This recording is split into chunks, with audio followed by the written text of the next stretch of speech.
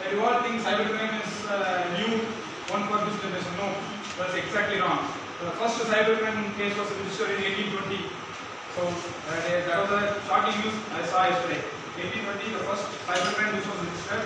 And in India, cybercrime was started in 1999, and that was came to action in 2000 October. And now there is a branch called cybercrime, and we have separate police division for that. And they are sending some awareness messages to everyone, like don't share your email IDs, Wi-Fi passwords, and your mobile passwords and account numbers are so many things. But our shops are, if we have a MNC company, we have a free Wi-Fi and we have a database. So if a worker came to operate that database, he can even simply cache that database by hacking the system. How to prevent cybercrime? That should not happen.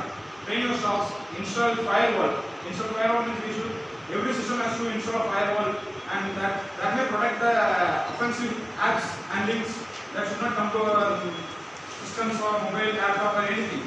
And the back up your data. Daily we should back up our data. If we are working for a company, we should daily back up our data, and we need to store it in Google. Otherwise, if we came out from that, easily the hacker can hack. So that's the way. We are giving the way to hack our data. Have to access your system. Without our permission, no one should not access your system or mobile phones. If we allow them to access your data, they can easily take out your personals or anything. After Wi-Fi security, right? In so many places there are free Wi-Fi. Our advanced things are free Wi-Fi. We can download a movie, we can download a game. No, that's a bad thing. Because using the Wi-Fi, so many hackers are coming inside. Because the Wi-Fi did not have any strong code. That was created by a very slow type of codes. That is the Information Technology Act 2000. Every 32 seconds the system was hacking. Per day, 2,224 systems are hacking by hackers. Three major securities for stop the hacking.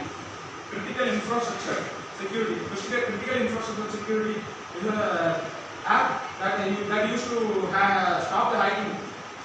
Application security. That application security gives more protective to your systems, laptops, and your mobile phone. Network security. You should protect your network. Don't share with anyone or anything. Cloud security.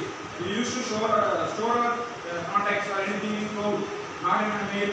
Mail may be safe, but you can easily hack the mail. But you can, if you store in a cloud, no one can hack it. There is some law, there is some IPC sections for cybercrime. Employing computer secure document section 65, IPC section 65, you can register